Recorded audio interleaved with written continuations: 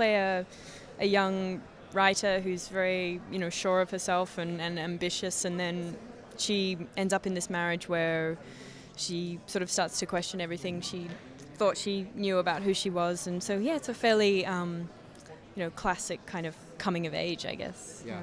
Well, this is being described as a gothic love story or a gothic romance. Yeah. Could you kind of talk about, I guess, why you guys are describing it that way as opposed to saying it's a horror film? I think maybe there's an implication with horror film that it's just sort of blood and gore, but this is Guillermo. What makes him different, I think, is he's so invested in the characters and the emotional journey and the dynamics between people. So, and that is the scarier thing at the end of the day. So, so he, that's credit to him, and that's what makes it a pleasure to do, because there's a real kind of emotional drive and everything. For breaking entertainment news and more, follow @HitFix on Twitter or visit hitfix.com.